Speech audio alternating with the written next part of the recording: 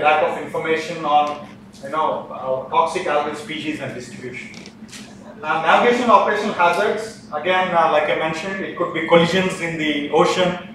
Not that science could help with that, but then there are areas where IOC and ocean, as part of the Oceandecade, we could work with other agencies like IMO and other regulatory agencies to work on policy, guidelines, vigilance, and enforcement. And we have tried to identify the list of existing initiatives. There are several of them, of course, broadly on the international frameworks. We have considered that we have the SDGs and Standard Framework for Disaster Risk Reduction, Samoa Pathway, and then the IMO, SOLAS Convention, etc. And then the regional programs and projects we have, warning systems like for the tsunami established by the IOC. We have WMO cyclone warning systems. We have projects by the WMO like the Severe Weather Forecasting Demonstration Project. There's also a Coastal Inundation Forecasting Demonstration Project. And there are agencies like UNFCAP, RIMES, and then of course the GEPCO Seabed 2030 project, which Paul also presented this morning. Then we have other IOC programs like the GOOSE, IODE, IOE2 in the Indian Ocean, IPHAT, IOTC, and then, for example, we also have UNESCO Category 2 centers in the region. So these are some things which we should leverage to actually do the work of this under this group. And then we also considered that there are strong national observing programs which we should leverage on. Each of the countries in the region have national observing systems, modeling and forecasting systems. So this is not an exhaustive list, but then these are some things which we could really work on. This is probably the last slide, which is kind of recommendation. So we try to put these things together, potential initiatives that need to be developed as part of the decade, and then some ideas on how that should be done. So what we find is actually we need to expand existing observations and promote new observations, new techniques actually. Even for example, simple example of tide gauges. If you have a larger network of tide gauges, more denser network of tide gauges, just with the existing techniques, you could actually issue better warnings, be it for tsunamis or storm surges, etc. So there is a need to expand that, and then promoting new observations like smart cables and GNSS networks, etc. It could be all those new observations, and modeling and forecasting capabilities. And then all this work, it was discussed that we should be able to do it under a multi-hazard framework.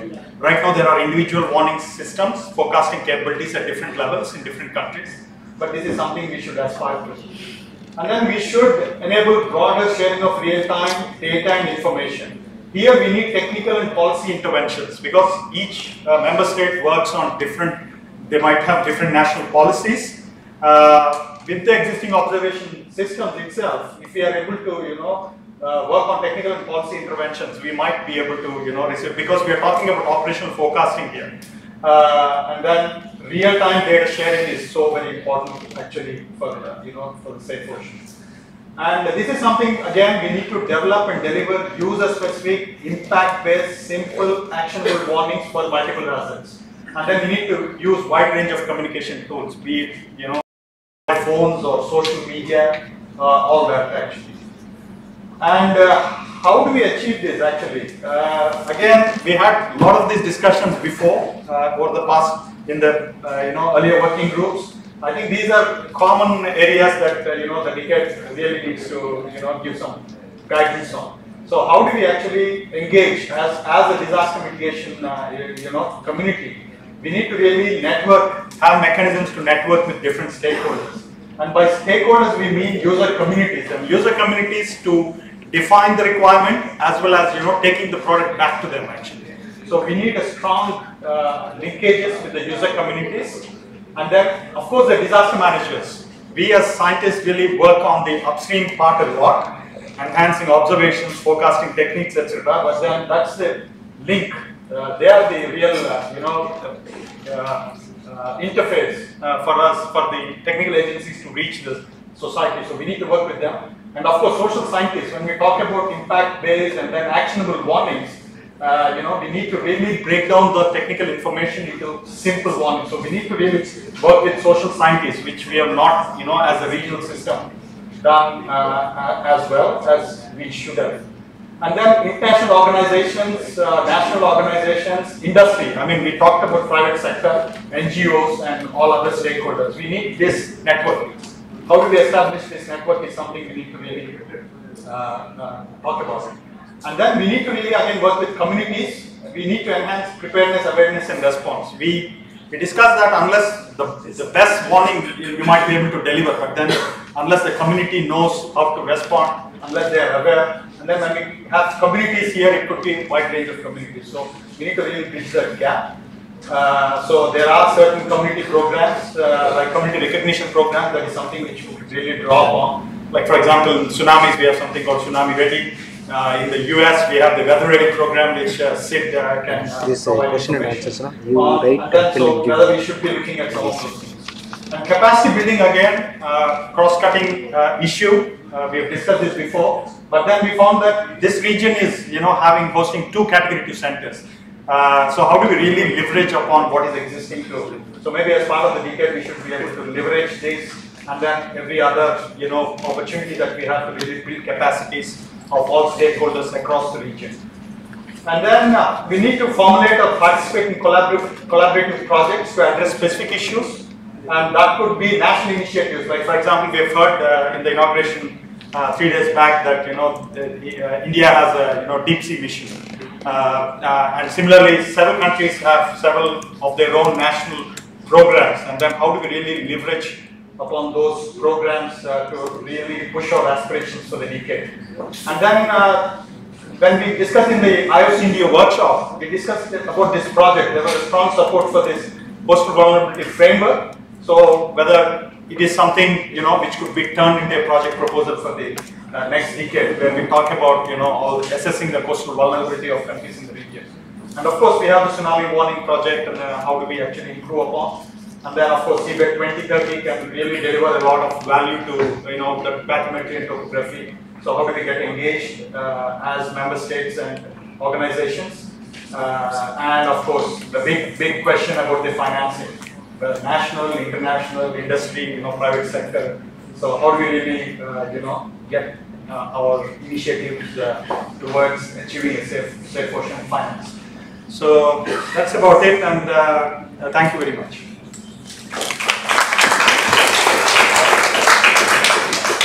Thank you, Dr. Srinivas, for the second summary. We have some discussions now. Yes, Dr. Babu. There are some linkages with the earlier prediction so that has established. And another thing is initiatives. So several countries have a lot of initiatives. Of course, they are not listed, particularly with the guidance, guidelines and guidance. Yes. So India has some program for tsunami or for all disasters, for cyclones, and similarly for coastal sustainability. There are events. So all those guidelines are there. So we can take it through from that. So I think these are the two points which came to my mind. Thank you very much. Actually, yeah, I also recall yesterday Karen's point that the safe ocean really cuts across all the other kind of working group activities, which is what you mentioned, especially with the prediction and ocean prediction. Yeah, and of course, I also note your comment on the guidelines you made on the presentation yesterday. Thank you. Yeah, thanks for the excellent presentation. You mentioned about the collision. So the collision between the fishing boats and the commercial ships is becoming a big issue on the western coast of India, and you might be hearing from time to time. 2 years back, the Bay of Bengal program and DG Shipping organized a national consultation in Chennai. And with us, DG Shipping also prepared the standard operating practices for the fishermen to follow, to avoid or at least to minimize the accidents at sea. So there are standard operating practices available, but the problem is, how to make them on a wider landscape and make the fishermen aware, because at this moment, the larger idea that comes from the fishermen is that sea is ours, and we need a much wider space, and merchant shipping needs to be, taken. Their corridors need to be far away in the sea. Yes. So I just wanted to make a point that the standard operating practices are available. Then you raised this issue of communication in several of your bullet points. Here again, you see, I'm talking for India. The standard practice is that if there is a hue and cry, give some communication equipment to the fishermen. That's not the end, You need to set up a full process, which is not happening. Now, after the Undecade cyclone, Tamil Nadu fishermen have been given satellite phones, but there is no process. So if a fisherman 100 nautical miles or 200 nautical miles away from the coast, if he has a problem, to whom should he contact? And who should be his first line of contact, and then the search and rescue, and all these things can only be set up if there is a process which unfortunately we are not going into. We are just having the quick fix type of reaction and providing these gadgets. Fishermen are happy because they get the goods. Thank you. On your slide. Yeah, thank you. Actually, thank you, Dr. Yadav.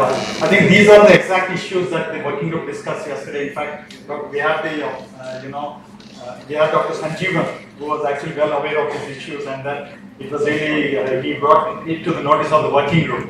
Otherwise, in fact, this would have not gone unnoticed in a sense, because what group felt was there was not much of scientific input that really is needed there. It's more kind of communication and the policy, exactly the kind of issues that you raised, regulation, etc. So that's the reason we put it in there, and then I think those are the gaps that we need to really at least raise, and then work with other organizations, agencies, national governments to really, facilitate the process. Yeah. Thank you, Shara. Thank you, Dr. Kumar, for your presentation. When we are talking about safety of ocean, so we should consider safety of society also, safety of communities who are living in coastal areas. You have only mentioned response measures. Response measures is mostly a short-term response, an immediate response from the societies, how to make them safe. But we need adaptation, a long-term response impact to make it safe for the society. Sometimes we make the one displacement of the important. And sometimes we should adapt societies for the new climate. I think we need to address this issue and more focused. Thank you. I totally agree with you actually. Response, when we meant really for the response for the warnings, much shorter term, but then mitigation and long-term planning is very important. We listed mitigation, but we're happy to really give it a bit more focus. I'm sure that you should be asked. Thank you, Dr. Srinivas. I think Marigoda is here taking notes. Oh, yes, okay. Thank you for the presentation. I am also one of the participants in the group, but I think something that I have missed during the discussion. We are talking about the safety at ocean and the coast. The whole community of Maldives is actually a coastal community. Sometimes we have to say that we are in the ocean, in the middle of the ocean. So in this regard, lightning and thunderstorm is also a threat to the public.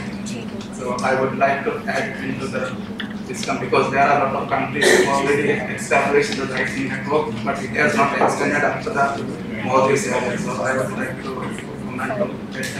extend the lightning network to power our coastal area. Thank you. Thank you for the compliment.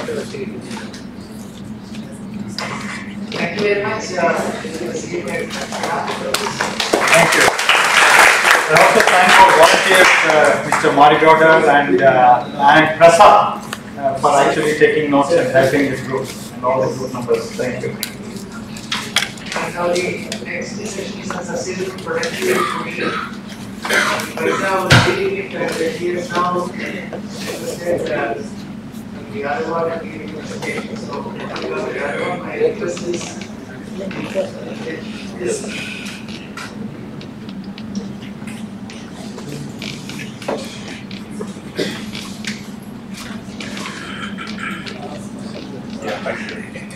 like to say a few words, please.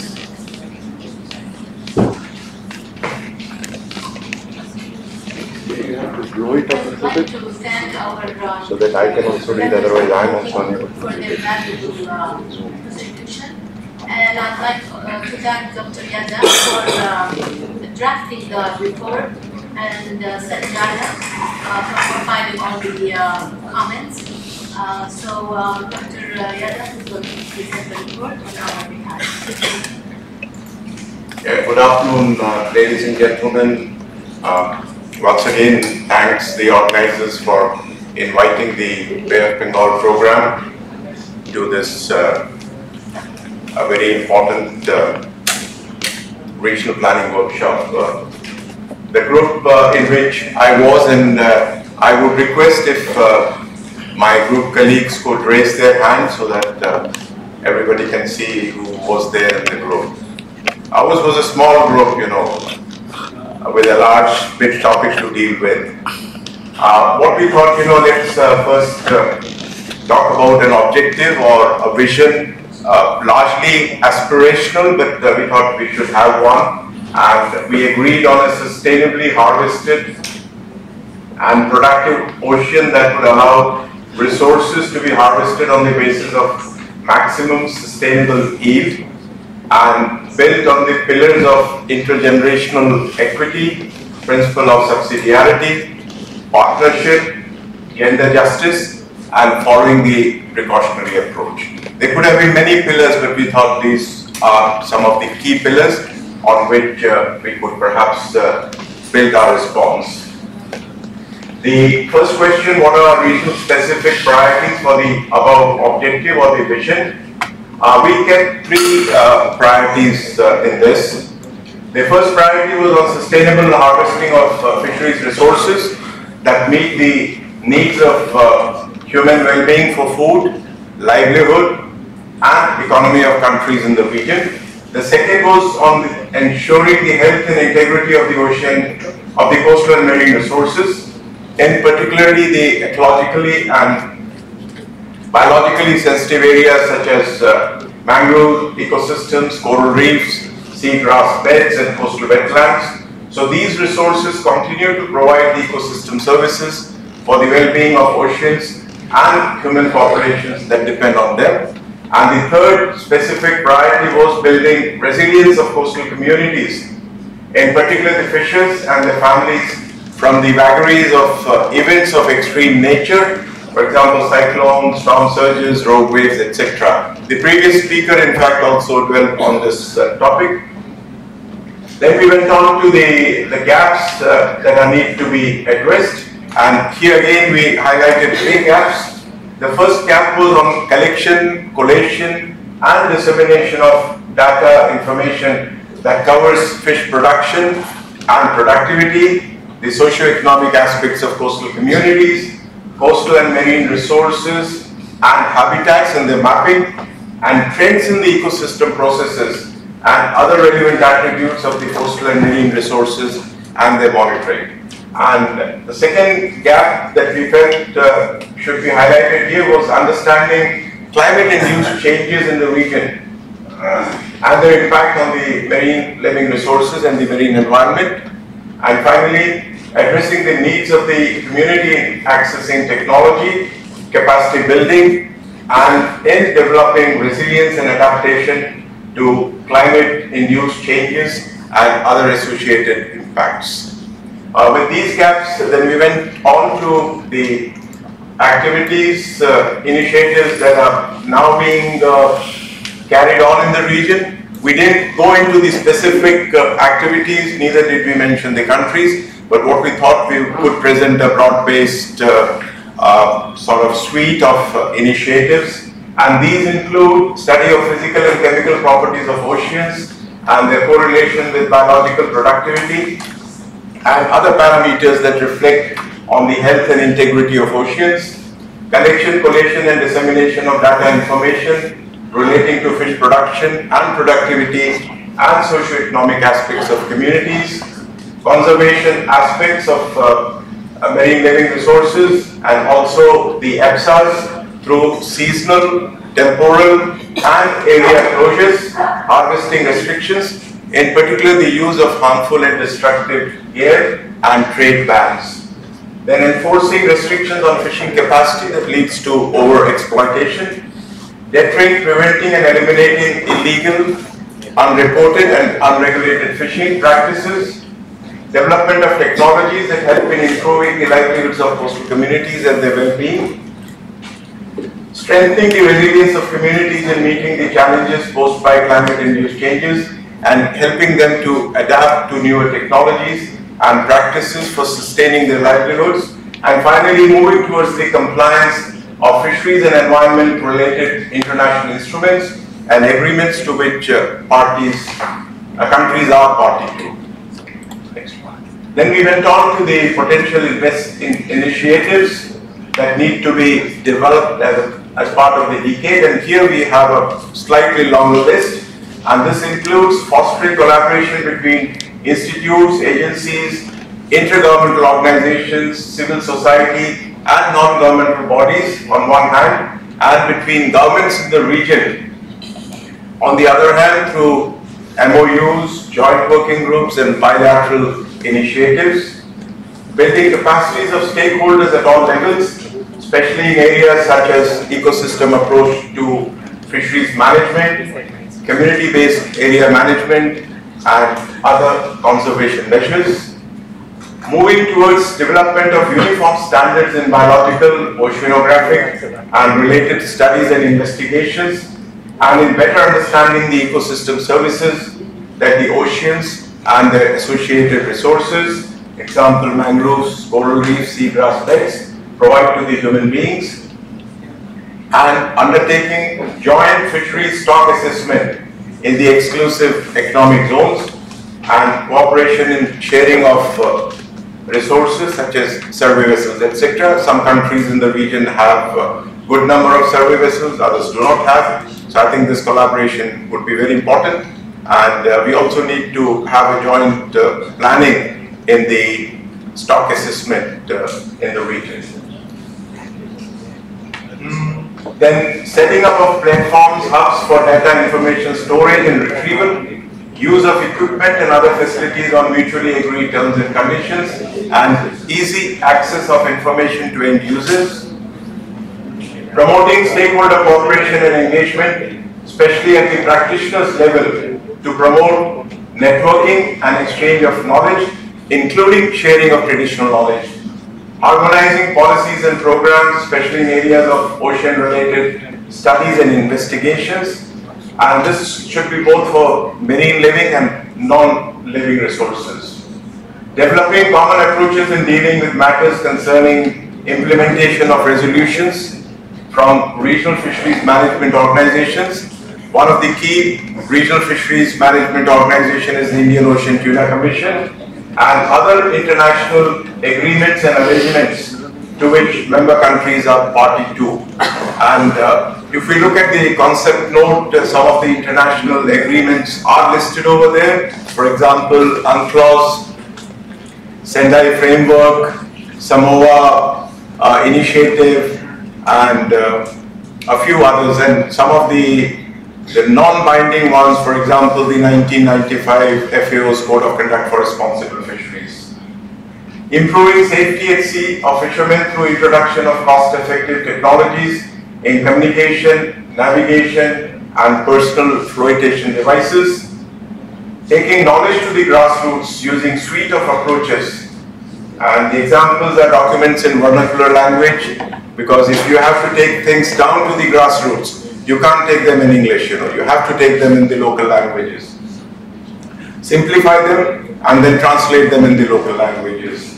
Videos, animation films. My organization is quite popular in this particular area, and we have been very effectively using comic books in communication and dissemination of information. And before lunch, you had these two young ladies, students, and we also said that catching them young, reaching educational institutes, colleges, schools, etc. And I think I'm coming to the last two bullets. sourcing funds from Jeff for implementing a large marine ecosystem project for countries surrounding the Arabian Sea, inner Orkney Sea area and other associated marine areas. I stand corrected, but as far as I know, most of the LMEs have some or the other program going on, Jeff supported, but the Arabian Sea and that particular area doesn't have any Jeff supported LME program. And I think it would be a good initiative if, best thing is if some countries join hands and ask, one of the UN agencies, it could be, FAO, if it's a fisheries, it could be FAO or UNEP to formulate a Jeff funding program for international waters or biodiversity, whichever theme is, funds are available in this cycle of funding. And finally, raising the profile of environment and fisheries issues using print and electronic media. I think the environment, oceans, fisheries, they don't make much news, and that's how they don't get into the print media. In the Indian case, I think after the COP, CBD COP, which was held in Hyderabad, when newspapers did bring out some information on what's happening, we rarely get good articles and good write-ups in the newspapers that can sort of stimulate your conscience and also stimulate the politicians. So I think that's quite important. And we thought 5 is covered by 4, so and one just small bullet point was that we need good regional cooperation. Chair of my group and members, if you have to add anything, please do so. But otherwise, I conclude here.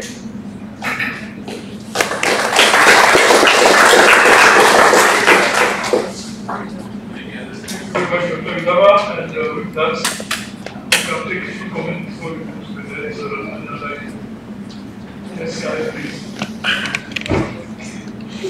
Thank you, Chair. I just wanted to make 2 points. One about the call for a data portal or a place for storing data, managing data. So at the moment, most fisheries data it's managed at the national level. Some countries it's not quite managed at the national level, but for the large majority it is managed at the national level. There are all sorts of privacy components to those data, and there's some considerations that need to be made on how you actually take data that has all of those provenance and privacy components associated with it, and then put that into a common portal, and that will require careful negotiation at the country level. That's one component, but the other component in terms of biological information, physical and chemical as well, are that there are many portals out there, many databases out there, and in terms of IOC, they have OMIS, which was developed under the Census of Marine Life.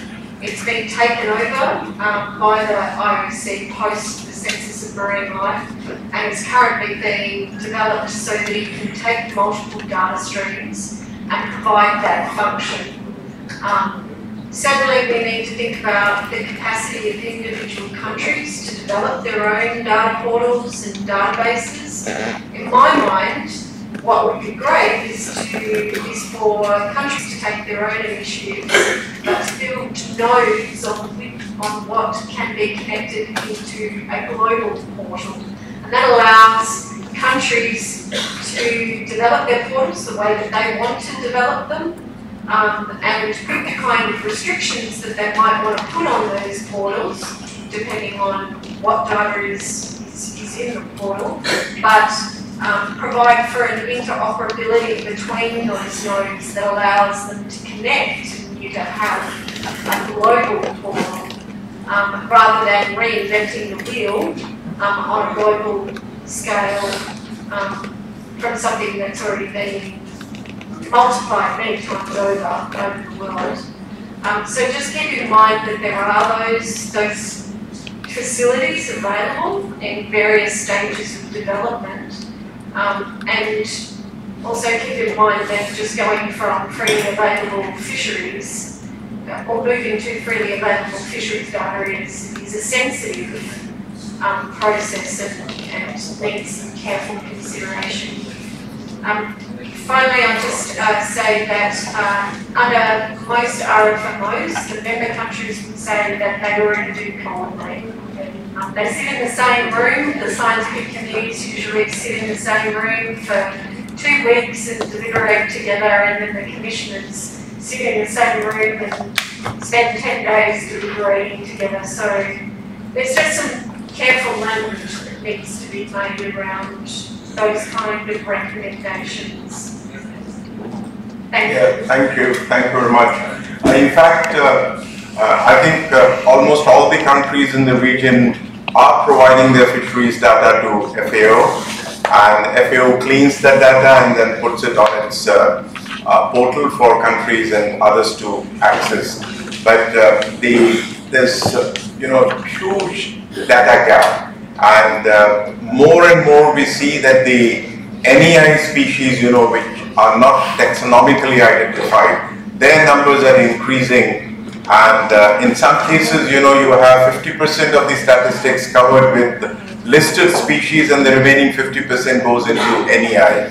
And the seas around us from the University of British Columbia, they also pick up the data, they clean it, and they put it on their portals. So we are aware that there are, existing, but my group was of the view that, we should have. I understand it's, as scientists, we might be agreeing to so many things, but when commissioners sit across the table, they shoot down everything, and then say, oh, no, it's not possible. Yeah. Thank you very much for your comments. Thank you, Chair. Thank you for this presentation. I have 2 points. One is that you have mentioned collection of data and having specific regulations and policies, so that all of them are good. So it's been covered. Just I want to add one point. Combating illegal fishing. It will make this document more strong. Adding this provision in this document, I think it make it more strong. I can say that combating illegal fishing with specific measures at the national and regional level. At the regional level also we need some coordination and cooperation, otherwise it will be difficult to have proper management of marine resources. One other point is you mentioned sourcing of funds from GA. I don't know what is the reason that you have the meeting sources of funds to only GA. We have another source of funds also.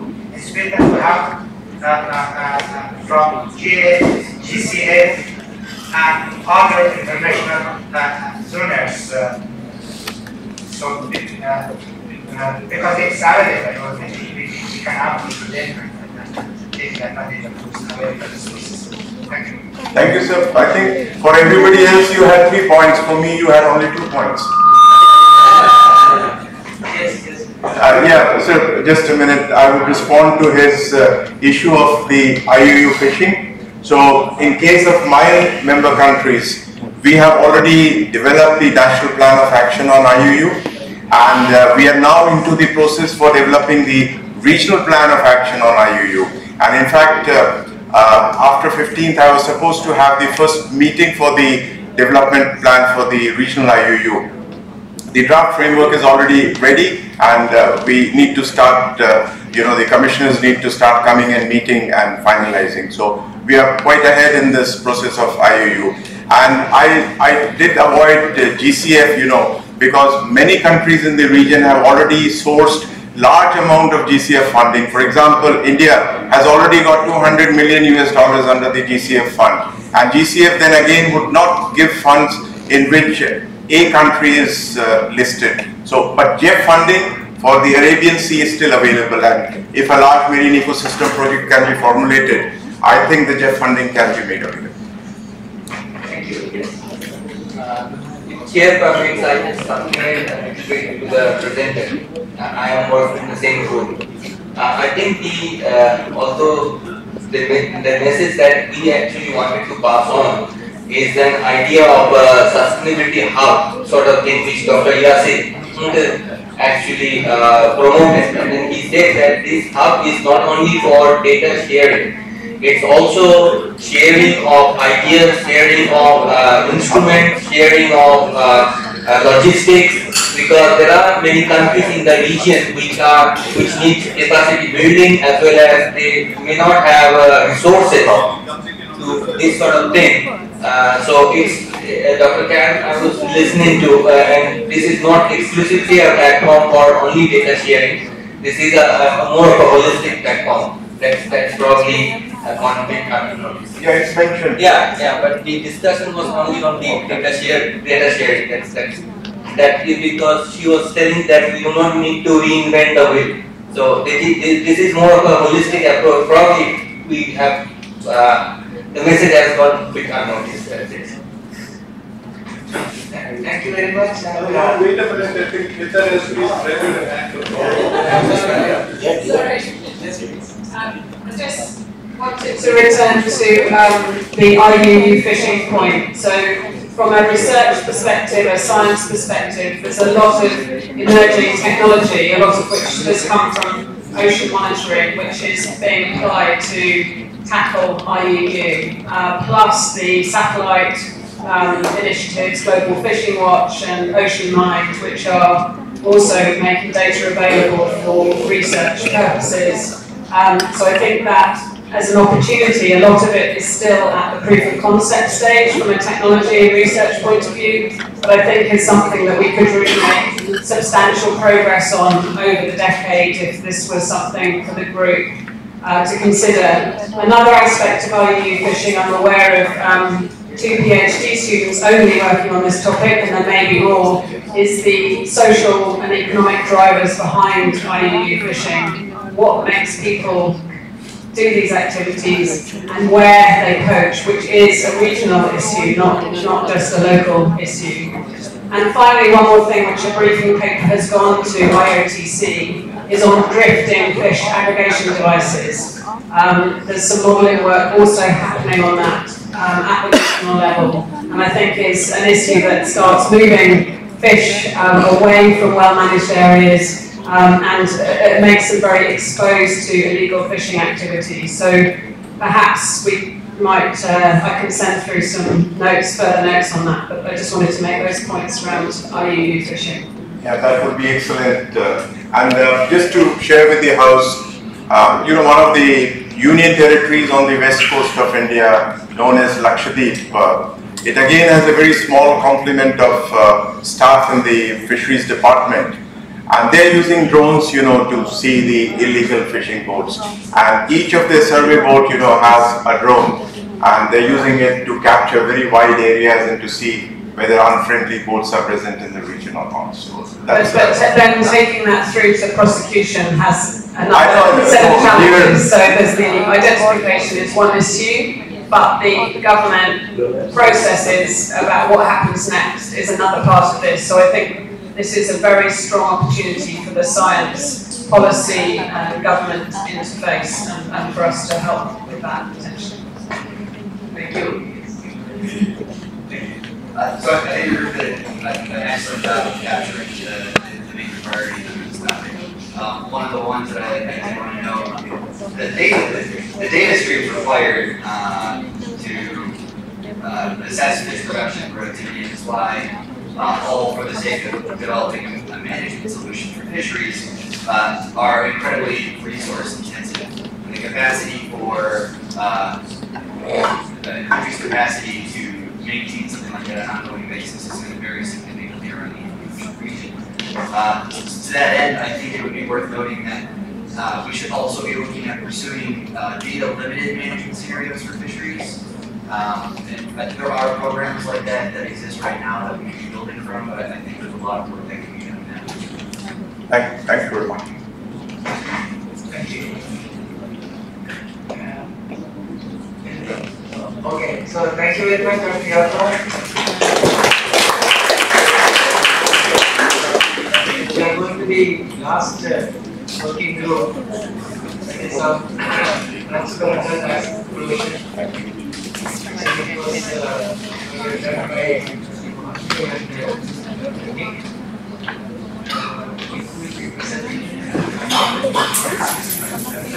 Mata is here. Okay, thank you. All right. Hearing okay? Thank you very much, Chair. First of all, I want to thank the members of the group for their contributions, but specifically, I just want to thank Dr. Panda. He performed not only a rapporteur function, but also a technical digestion function in getting us to this point. So thanks, Dr. Panda. I really appreciate it. Wherever you are, okay. Cheers.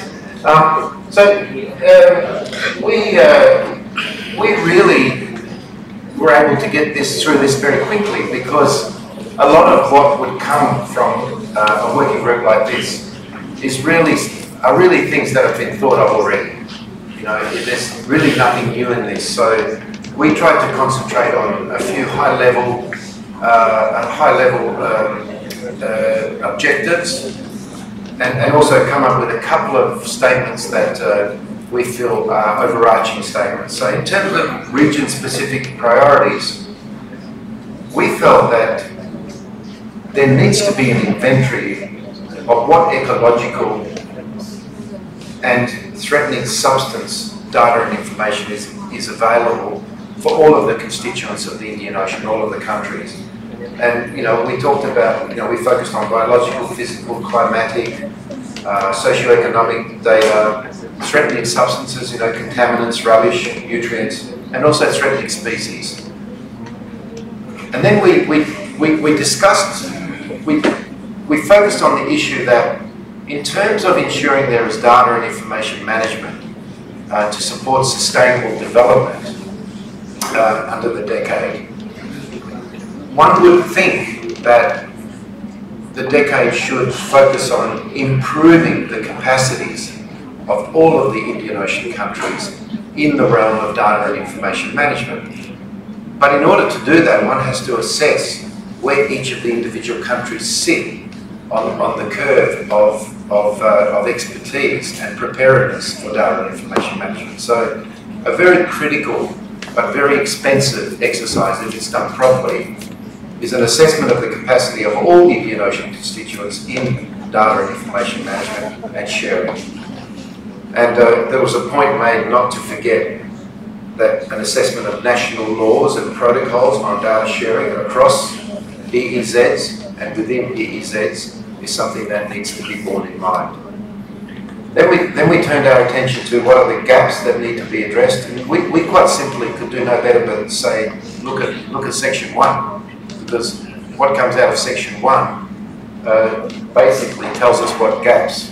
However, we also suggested that there should be a reference in the report to the other 5 working groups, because, you know, data and information management, I think, crosses all of the other 5 themes. And there was a specific point made about ocean literacy. I mean, constituents need to be literate in data and information management, not just in understanding reports, protocols, guidelines, operating procedures, but also, you know, the data per se. And then the point was made about standardization of data collection and monitoring methodologies and protocols. Then we went on to listing existing initiatives that are oriented towards the priorities identified in 1 and 2. And of course, one could probably prepare a 20-page report listing all the initiatives in programs, in countries, in institutions. But we did pick a few out as exemplars, really. But one I wanted to bring to the forum's attention is something called the Ocean Information Hub.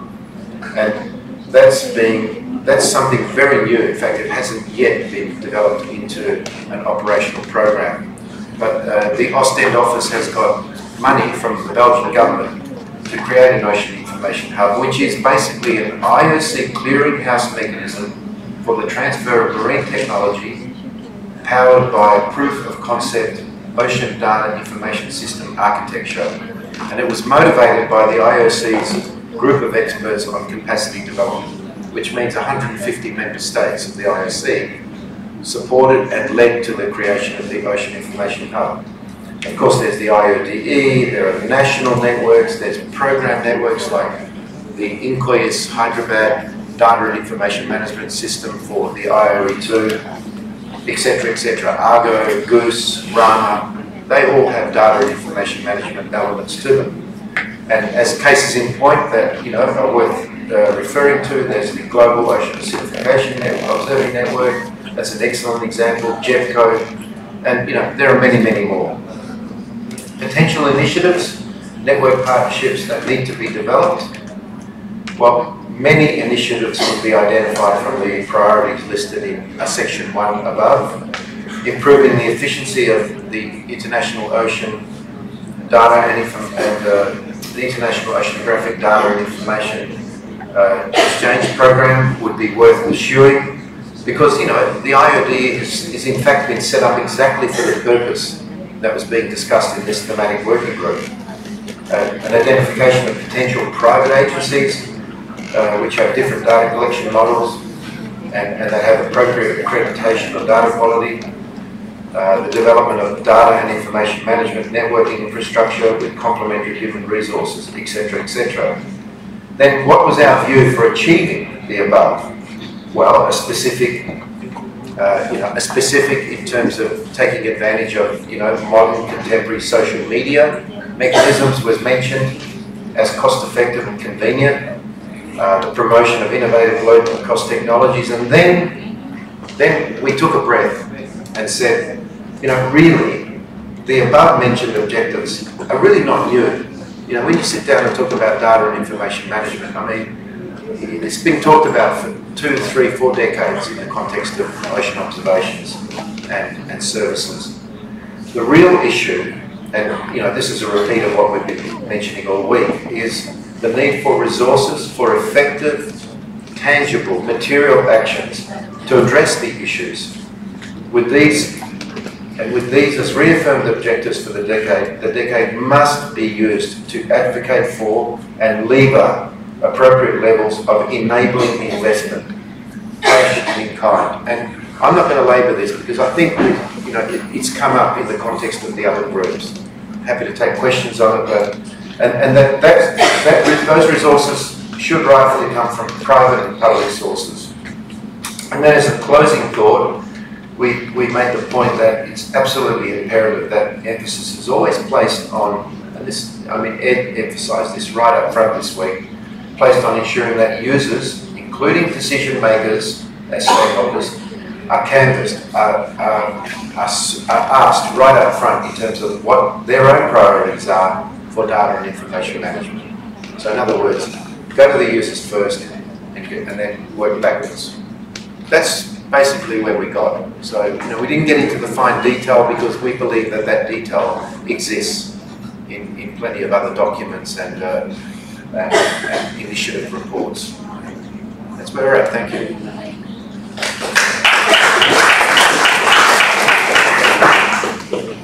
Thank you for the very brief capturing of all the points.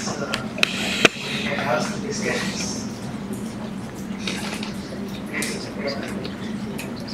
Yeah, just a comment. In the last slide you mentioned about the social media, and my organization has been using social media very efficiently.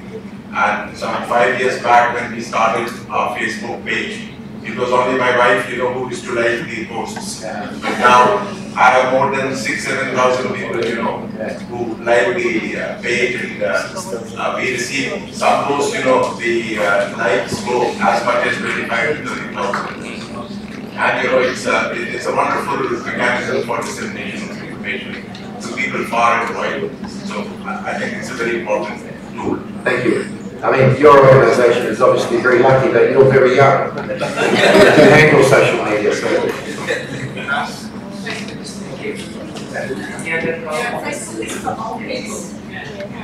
Facebook is for old people. Oh, don't tell me that. I'm still coming to grips with it. I just want to say that your wife has answered that. Any other point? Yes, So I guess one thing just to highlight is that it's not about sharing information outwards is hugely essential for Undecade. But in light of this particular working group, it's also about sharing information between countries. Right? So, we talked about sharing fisheries data just before, and it's providing those pathways in which we can share data between ourselves, share data between ourselves and other sectors, so share data between ourselves and business, and business shares data with us. We know that there is a lot of data that's tied up in industry and business, never makes it up to the surface of the ocean, to be figurative. And so it's about finding those pathways in which we can make those data available and make them accessible. Like we talked about in the car this morning, it's not just about generating new data, it's about maximising what we can get out of the data that's already been collected. So it's about making those data available, readily shared and easily accessible, and providing that infrastructure that allows you to take multiple different types of data, bring them together and actually utilise them as something way more effective than single data streams. Karen, I can only say that we should note that point because I think we are in agreement. Thanks. thank you, sir. What's the piece? Yeah. It's not possible. Yeah, in terms of accessible ocean, apart from this social media, actually the younger generation should get a hands-on experience. Practically, they should be exposed to the ocean and oceanography in order to appreciate, and if they want to accept as their career. For that, in fact, what is happening is that under bilateral programs and all, there is a lot of involvement of actually Ministry of External Affairs, and they get into picture, they keep writing correspondence, and a couple of them would like to go to that country and spend some good time and come back and again make it. In reality, when it gets translated into action, it takes about 3 years, and then you may send some 12 students or 15 students get exposed. Here, if you can actually get a mechanism in place for that, our region as a whole, I think through IOC and all, it is actually, see, although I worked also in the shoes of a bureaucrat, but a scientist was always a good option. His way of doing is always quick, and it is always result actually oriented than to a bureaucrat. Therefore, I strongly feel is that here the kind of resources you have in the Indian Ocean, for example, bringing them together, and who requires this exposure. That is one thing. In fact, actually, Modern Justin also was asking actually mentorship and all. That mentorship, one is that on land mentoring is different, then at sea mentoring is different.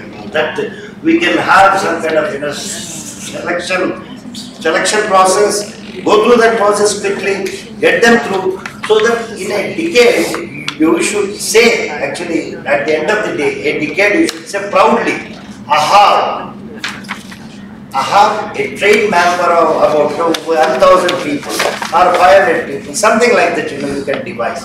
That's what is, I thought I can share with you. Thank you. Thank you. Thank you.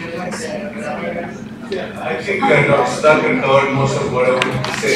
Having said that, is it possible from this group to get a kind of checklist of non-contentious issues where transparency can be established and kind of shared, made accessible? I mean, that's one of the thoughts that maybe you consider, if not right now, it would be useful actually. I suspect that there are 9 other regional planning workshops, and I'm sure even the exemplars that we've listed here, if we then examine the outputs of the other 9 workshops, those exemplars will probably go from 4 to 40.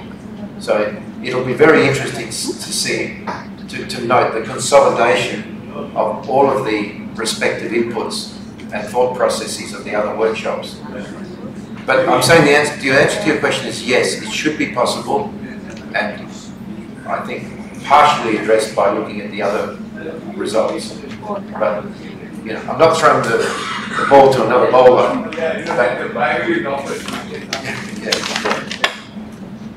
Okay, thank you very much, Philip, and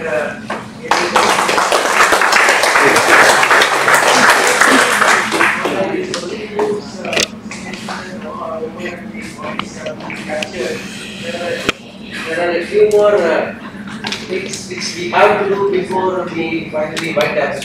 One is there are some issues which are cross-cutting. We told in the beginning itself when the discussion came as far as financing is concerned.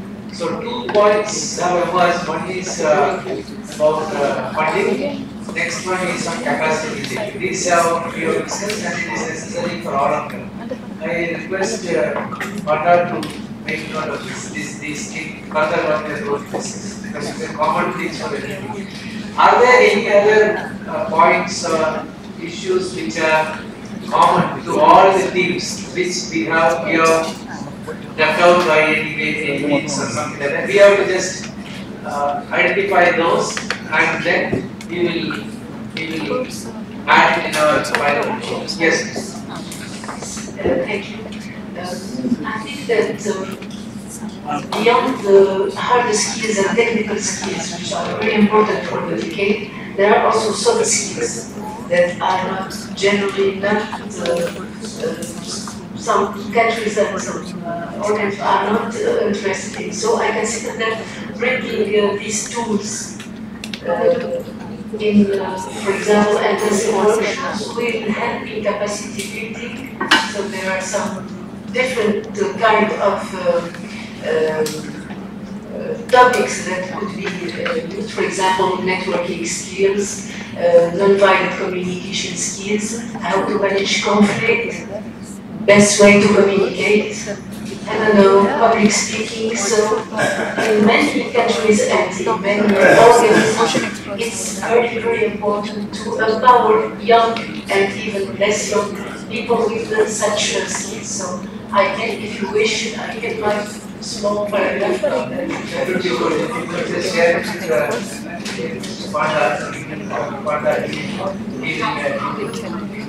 See that it's added.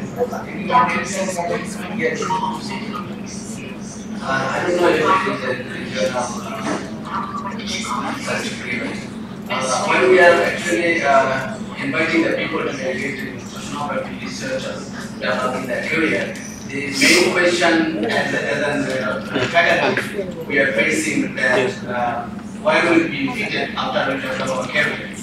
So job opportunities or career opportunities are not. Suppose in my country we are not still skilled enough doing so many research, but we have 12 universities who are offering oceanography, and most of the students are jobless. After graduation, they are going to bank or they are going to NGOs, some of them, and most of them are trying for government jobs like administrative jobs. So now interested students are actually becoming less. I mean, in 1996, when I appeared at the university for admission test, we took almost 30,000 students for 46 only in oceanography, marine science. But now we have lots of departments, oceanography, but the students are appearing like 3,000, 4,000, 5,000. So that's a trend for the future. I mean, because in Bangladesh, we have only one oceanography research institute who can be starting for the people. So perhaps they can go, or where they can go. So can it be included that in national jobs, like there are actually opportunities, like fisheries research or environmental research or climate change or blue economy, even in banking, they can be fitted. But while they give that advertisement for equipment, they actually mention you can apply. The students who have background from economics, from physics or chemistry, they can apply. But oceanography or lens is not included, so they cannot apply. So that could be an issue, especially for our team. Okay, good. Employability is one of the factors. We put that case. Yes, yes. Yes, I forget another point. We have experience with e-learning tools. So I think that in the capacity building topic in ocean literacy, within the frame of the Undecade, e-learning, developing some courses like Spoke, MOOCs, and using the platform to share information, to share courses, will be useful for all the community all over the world. So this is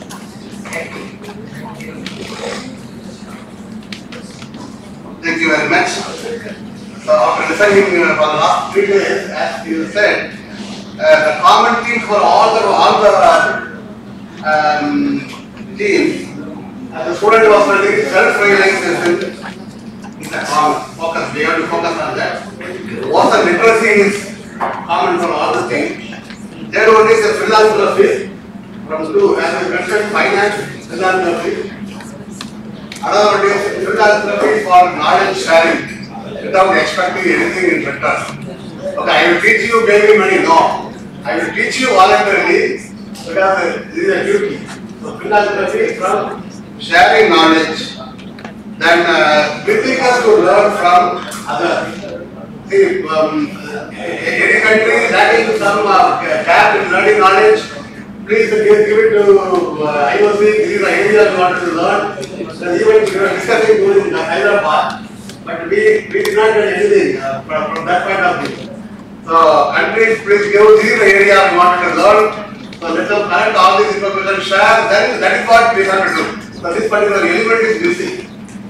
And then finally, as we are all discussing quality data and mechanism for sharing. Thank you very much. Thank you, Giovanni. Thank you, Mr. Chairman. There are 2 points that I believe they are cross-cutting for capacity building. Okay, but I will not elaborate on that. So we need to shift from capacity building on capacity. Because there are existing capacities, we need to build on the existing capacity to get to a higher level. So that's a shift of paradigm that we need to start to work on. Because capacity building is a continuous activity. Because science and technology innovation will be evolving, then the capacity will be changing. But we are not changing the capacity, we are building on existing capacity. That's how our government sector will be prepared to invest to follow the trend in the evolution of science and innovation. The second point that I believe in particular in Senegal, which is constructing, is data use, because everything we do is related to data. And from the first day to now, everybody should stop collecting data.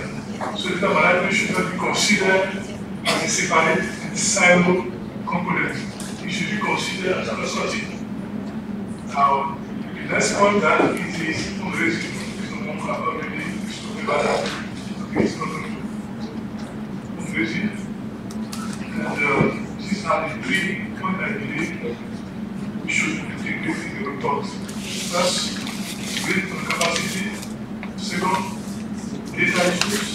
Third, fundraising and funding opportunities. In particular, how to work with private sectors. Those private sector entities that are ready, willing, and committed already work with us. How to prepare ourselves and work with them. And I'm very happy to hear this morning that Dr. Udaba said that clean and very that I said you take a study on funding mechanism and the possibility of the region. That is something people and we said policy advice from people of the private sector in the region, financial organization. it is very useful for them. Thank you, Mr. Thank you, Marius. Thanks, Chair. I would suggest one more point which is cross-cutting is the stakeholder engagement. Because participation is also listed in the SDG goals. So stakeholder engagement has to be there. I think it needs to be reflected in all the 6 groups. Thank you. I think we have almost covered all the cross-cutting areas. Now we are moving to the penultimate agenda. This is the recommendation from this 3 days workshop to IOC EU. So, what are the recommendations that we have prepared, and I request co-chair Dr. Faisal to present it on behalf of IOC EU. I think that document is already shared in the appropriate show if you share already. Just 2 minutes.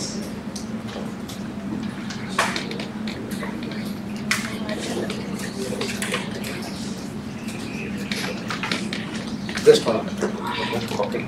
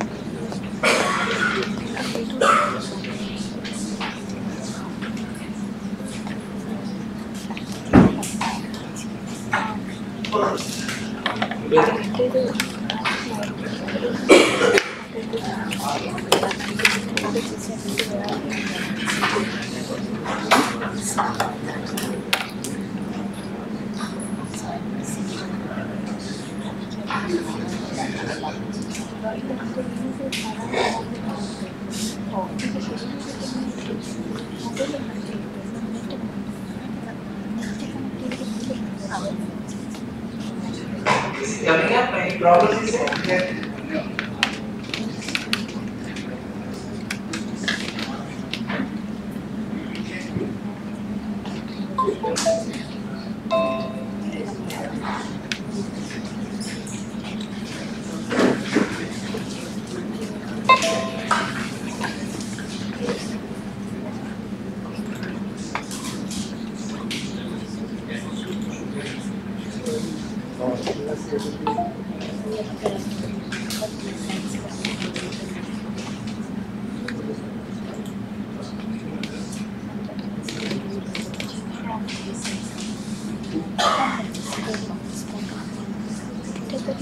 So old. It has been sent by Justin to Usha by email. Okay. So Usha's email, if you open, you can check it. Okay, document.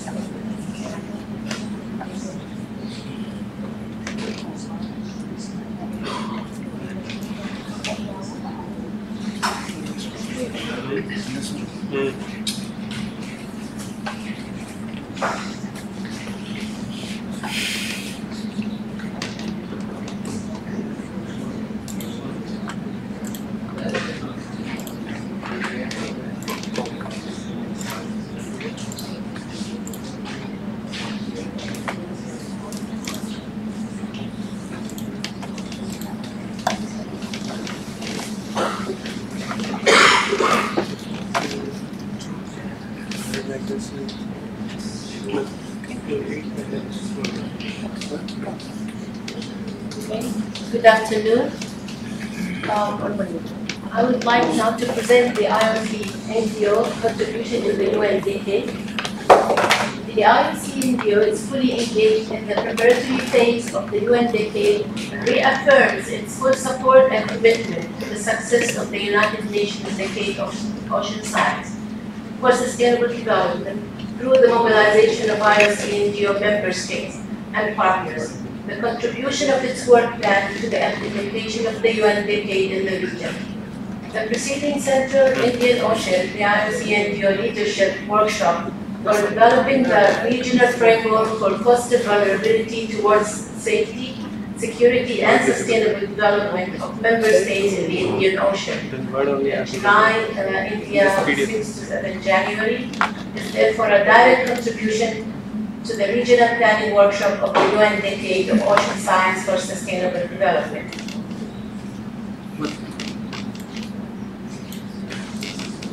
So first, the cross-cutting aspect, funding requirement and support. Funding for the implementation of the Decade Action Plan is the necklet of the bottom. Subsequently, the workshop called on the IRC NGO to lead a study on funding mechanisms and opportunities in the region to support the Undecade. This includes interactions with local, regional, and national funding mechanisms and agencies. The capacity building, this is a major priority in the region. The participants considered that it's a cross-cutting mechanism for all the thematic areas of the Undecade in the Indian Ocean region. The specific work program, IRC NGO networking research infrastructures, facilities, and human resources is a direct contribution to the capacity building needs in the region. Specific requirements for IRC NGO capacity development includes on-job training, international and in-region science mobility, fellowships, bursaries, joint regional and international projects, specific areas for manpower training. Network among ocean scientists for knowledge sharing, online newsletter indicating challenges will be of benefit to member states. The IRC NGO CD project proposal anticipated the setting up of database of all oceanographic related infrastructures such as laboratory facilities, research vessels, and their capability in every member state, UNESCO Category 2 centers and chairs.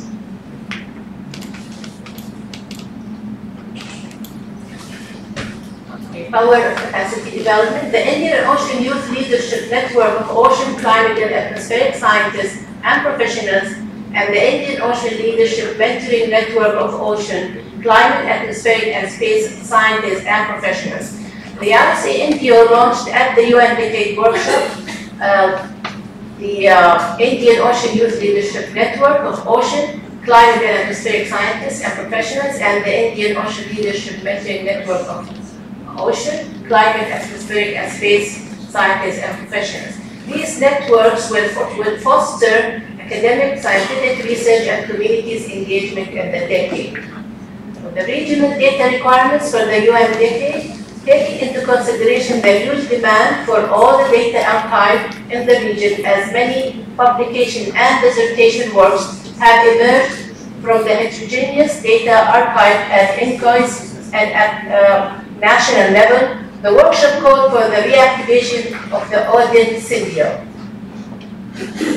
IOC NGO priority areas for the UN decade. The approved work plan for IOC NGO is the priority action plan for the UN decade implementation in the region. The following is considered as immediate flagship programs for implementation. The flagship programs for the UN decade. The first one is the regional framework for coastal vulnerability towards the safety, security, and sustainable development of member states in the Indian Ocean. The second, ocean plastic. 3, the tsunami early warning in the Indian Ocean. And 4, inventory with knowledge gaps in existing programs, studies, and researches, maximizing their wide and equitable usage towards the UN decade success. The follow-up mechanism for the preparation and implementation of the UN decade in the Indian Ocean, a working group composed of the co-chairs, rapporteurs, and speakers of the working group of the workshop, together with the IOC NGO officers and the technical secretary, will act as the planning working group for the region. The working group will mobilize international and regional stakeholders with relevant programs and networks in the further progress of the UN decade in the region. Thank you. I would like to add at this point that starting the bottom lines, we want this team which has been created now as the working group with the chair, co-chair, rapporteur, and the personnel, the speakers who did it in the first day. This should continue up to which year? Can you guess? 2030, yes, up to 2030. The team should be in action till 2030. Because otherwise there is no point. I mean, let us see that each professor and here the activity till that should go. So my request would be that each group please be fully alive with that, and the secretariat will be common, even though the chair or vice chair may change over a period of time. But the secretariat will be common, and Justin will be there in 2030. You see. My question was, what how do we people who are ready to retire? So I feel, I mean, of course, now jokes apart, I feel that it is essential that the team which has been formed here should go strongly. Otherwise, this will, as I told you on the first day, after today evening, you all will go to the respective countries and everything will be just, it will get evaporated. So that should not happen. So please keep, in case you have not still got the email addresses and WhatsApp numbers, please do that. And I again say that, I mean, already it has been indicated that you should use social media for various purposes. Steve has indicated. I request all these working groups have a WhatsApp group, and you start exchanging messages, not just good morning, because India we have got a tendency to keep on sending good morning and good evening messages just like that, which is of no use. But we will have a solid interaction with very scientific aspects discussed and exchanged, so that when we know about other programs which are coming in the region, we should be able to immediately contact all and go ahead. So my fervent request would be the heads who are here of each of these so-called chairs, what I mean is that the chairs please form the groups, and the chairs, the WhatsApp numbers you please share with us, so that myself, Justin, and my team here, trial team, so that we also will be able to disseminate the information to all of you easily. So one thing with due respects to IOC and all our member states, I should say, our system as well as the IOC system is highly bureaucratic. The letters or so-called circular letters, as they very in a standard form they call it. That circular letter will be sent and it will never reach the right person. I will tell you, I have never got a circular letter from IOC which has been sent to our ministry or wherever it goes to be. I get it because we have direct contact with IOC, so we get the mails. Otherwise, never ever, even though we have been working so much strongly with IOC, we never get it. I am sure that that is a case with other countries also, because there is a gap between the bureaucratic setup and the scientific setup. But anyway, we cannot solve all these problems at this forum. So what I am requesting is that let us use this type of networking and try to keep in touch.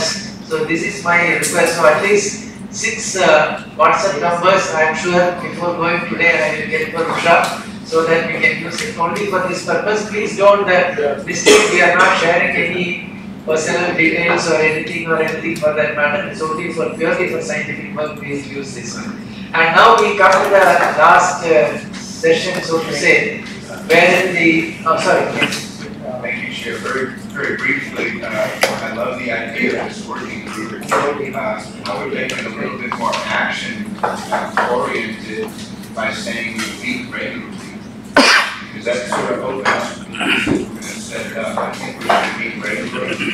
And I would recommend we take advantage of the opportunity to go in March. For those of us who are going to be going in March to build upon this. Thank you. So we've got a just possible that since day one, we could consider that the first meeting with those on the working group in Goa. Because that's how now I'm sent it to we can take advantage, not be for the guy who gave me not be for additional costs, because we are already there. So use the one to have dinner together or lunch together, and then we keep changing information, ideas on how we are going to progress on the topic of the region. So working, combining formal and informal way of working, that's scientific and progress. Thank you very much for that.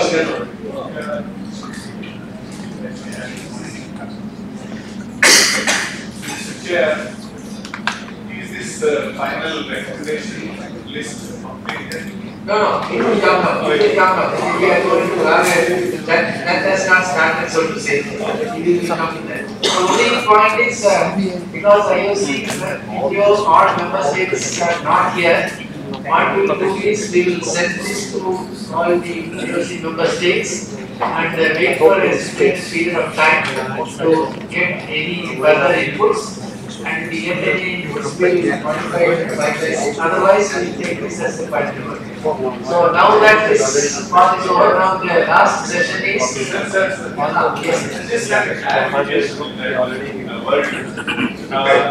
That's mainly because in the 3.1, 2, 3, 4, there's nothing mentioned of biological resources. I think it's important that it's reflected in the recommendation that there's protection measures, biodiversity assessment, and the fisheries regulation that has to be reflected in either as 3.5 or anywhere you want to be. Okay. And the other show me where say about the BPO, member states, and partners. Can we please specify the partners that are specifically observed in this meeting that African continent participated? I think that should be included.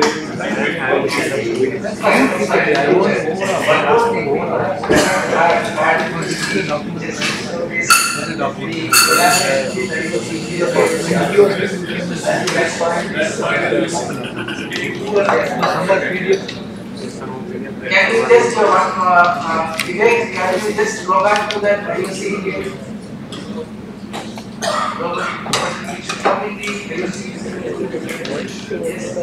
Can you just come to that report once again? Okay, fine, it's not required. It's okay. No, you just go to one. Okay, I will move on to this final recommendation. No, last.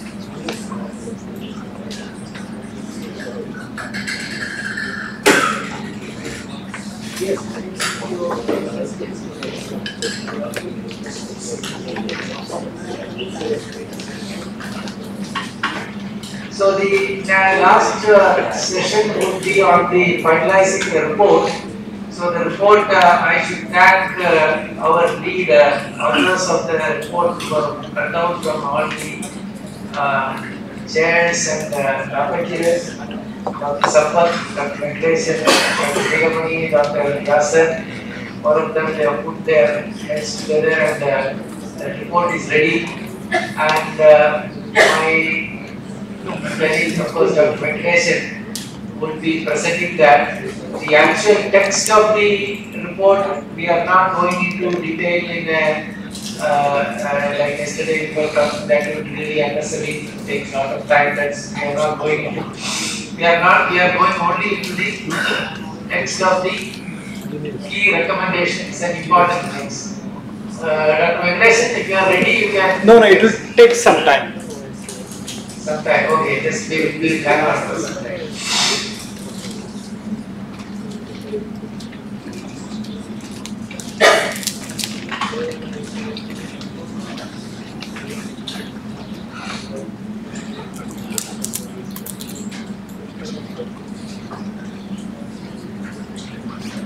So in between, I can just tell you that those of you who are interested to go to field visit Mahabalipuram tomorrow, you can not given the names, you can please give it. And